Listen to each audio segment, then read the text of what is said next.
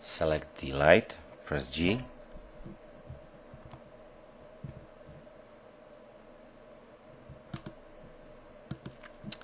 press G to move it in front of the cabinet, press 1 to go to the front view, move it a little bit higher. Yeah, we can basically set up our lighting already. So press 7 to go to the top view, click somewhere here and go to the front view by pressing 1 and click on somewhere this area on top of our cabinet, and press the space bar at lamp, Hemi light, go to object in the shading buttons, select the light icon, take the energy down to about 763, and we're gonna change the light color of the light a bit, not dramatically but just a bit. You can choose one of the colors from here. I think yeah, this is about right, so press enter and render our first view. We still don't have any textures on it, so it doesn't look that bad for now. I think it's too yellow actually, so we need to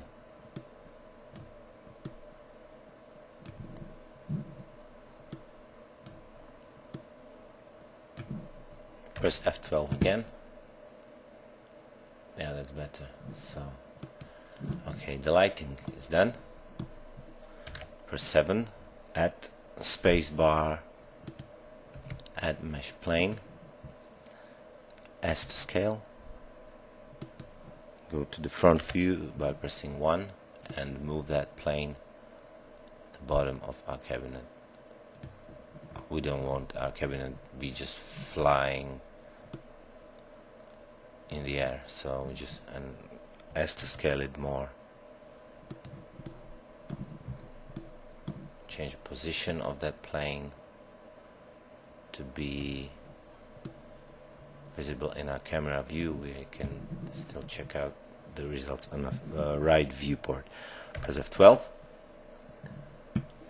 Alright, and another thing, I know that this is not very important because this is basically a tutorial about how to model the furniture, but I like to have it this way, so I don't like the blue background. So here in the button windows, press world buttons, select blend and change this blue to this color. Press enter, render again, F12. I like this one much more. Okay,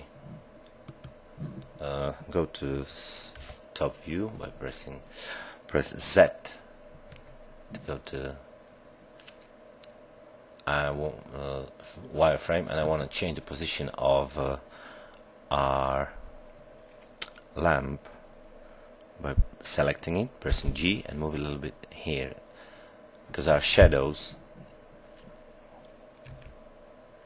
gonna be looking better. Just put it this way, looking better. Trust me. Alright, go to the front view, and what we got, basically, trust me, we are doing this lighting settings and everything, but the final result's gonna be much better as it would be without. So I'm just maybe perfectionist. Press 7 to go to the top view. With the 3D cursor place here, press space, add mesh cube. I've got a new cube which is gonna work as a doors for our cabinet. Yes, so we need to scale it up on a y-axis. So press S, Y, scale it up. We can zoom in, scale it down to make it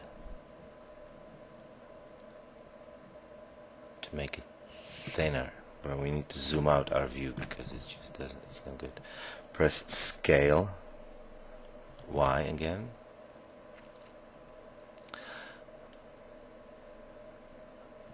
Okay, that's about good. Press SX and scale it up to about the same size as our cabinet. Move it closer. Scale X again to make it a little bit smaller. Go to the side view by pressing 3. You'll find it and move it further down. Go to the front view 1. Scale it by pressing S Z to about to the same size as our cabinet. S Z again. A bit more. Z. And now we want to make it half size, so press S X 0.5, enter. Move it on one side of our cabinet. Press, zoom in. Press Shift D X. And there we go. We have 2 doors in our cabinet already.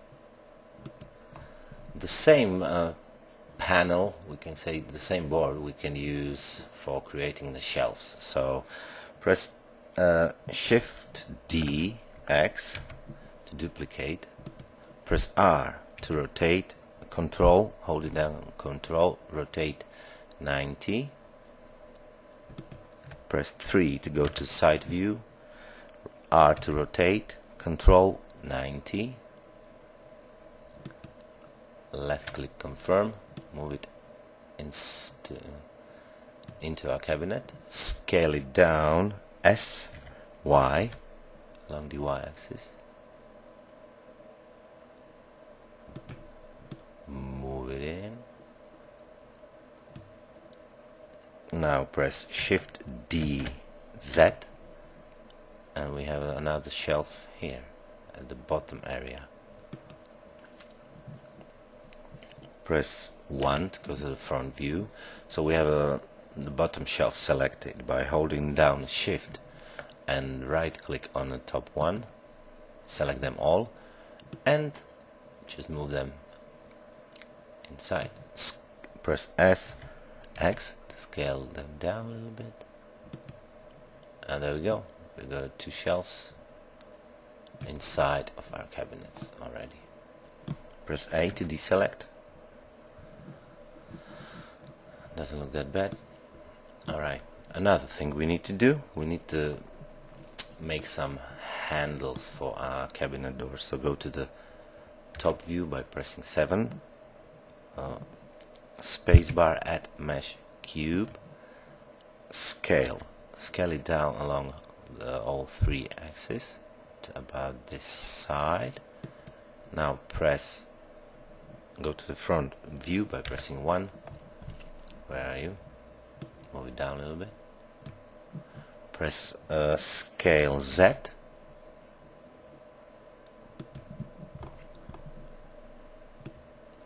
Find the right position for your handle.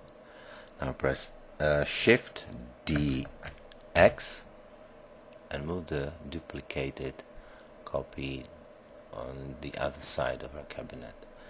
A to deselect, but we still need to go to the select them all both.